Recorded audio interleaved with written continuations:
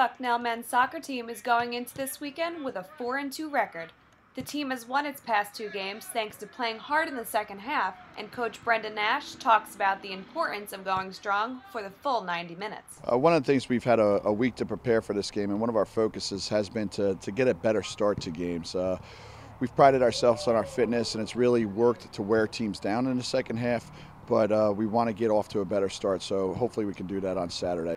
On Saturday, the Bison will take on Xavier, a team they've never played before. They're looking forward to the exciting matchup with a new opponent, and team captain Brian Ward explains why.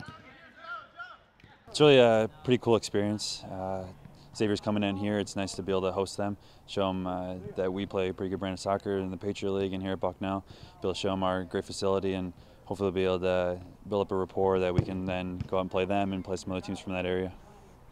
Coach Nash says his #1 focus is Bucknell's performance, not the competitors.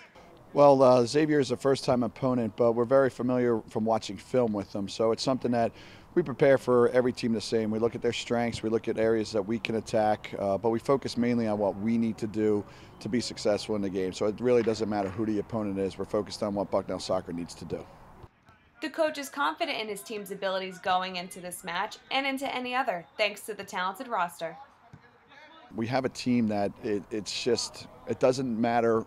It's going to be somebody's day, and we don't know whose day it's going to be. We have some guys that other teams will focus on. They will focus on Jesse Klug. They'll focus on Chris Dorsheim. But we know we have plenty of players that can step up if those guys aren't having a good day. And we also know we have a very strong bench that if we have to make some type of adjustment, we have the personnel that can change the game the way we want it to be played. The game is set to kick off at Emmett Field on Saturday, September 20th at 2 p.m.